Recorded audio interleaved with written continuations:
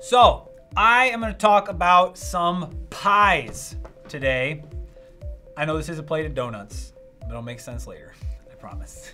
I'm going to talk about some pies today in the context of this question. And this question is asking me to apply some MCAT science in the world of electrostatics and magnetism. And it's describing some wires and how they're arranged in space and all that. So first thing I'm going to do is I'm going to draw a picture.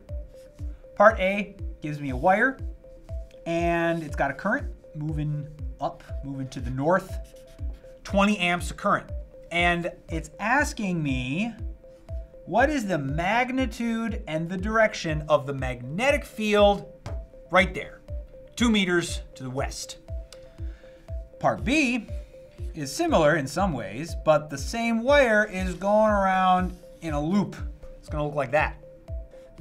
The current goes clockwise at, again, 20 amps, and I need to know the magnitude and the direction of the magnetic field at 2 meters away, that is in the center of the loop, radius 2 meters.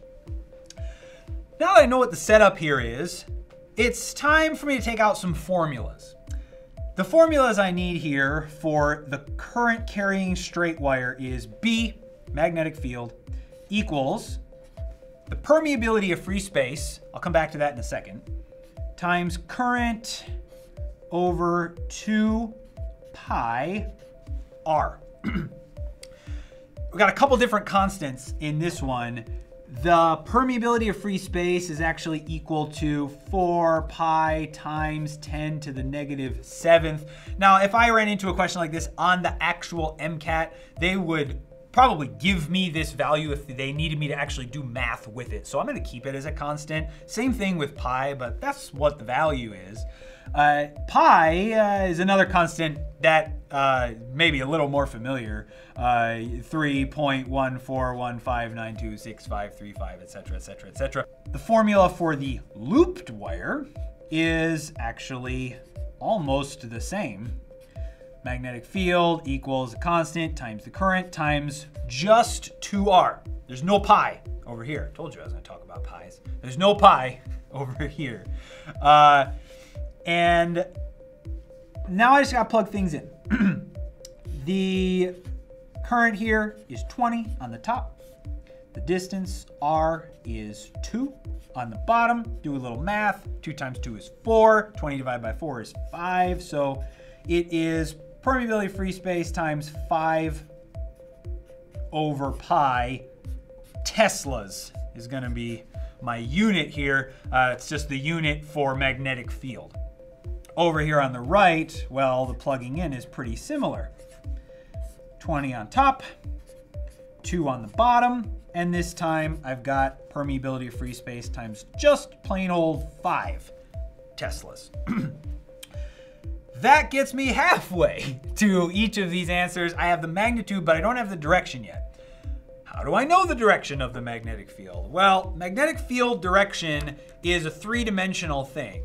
If you've got current going through a wire, there is magnetic field in a circle all around it in a certain direction.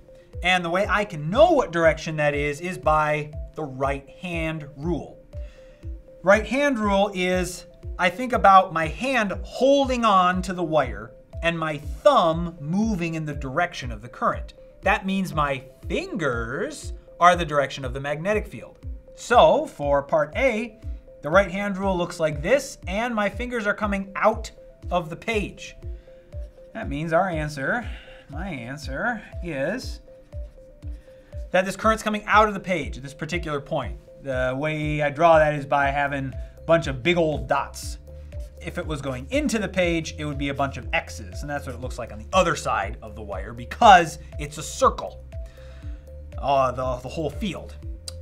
Then for part B, what's the direction for part B? It's the same right-hand rule. I imagine holding the wire, this time going around in a circle, and my current goes in the direction of my thumb, and in this case, my fingers are going into the page, and the X's are on the inside, and the big old dots are on the outside.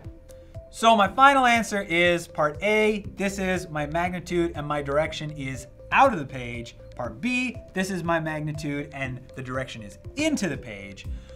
But the hardest part about this question, or one of the hardest parts about this question, is just knowing the formulas from the very start. I would have been in trouble if I didn't know what to plug in or which was which. And these are pretty similar formulas, just this one has a pi and this one doesn't. But the way I remember which formula is which is, well, this is a straight wire and this is a looped wire.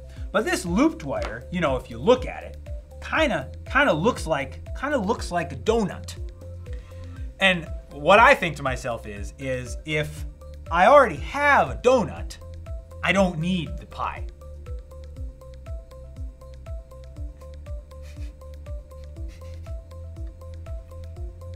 But I prefer the chocolate ones.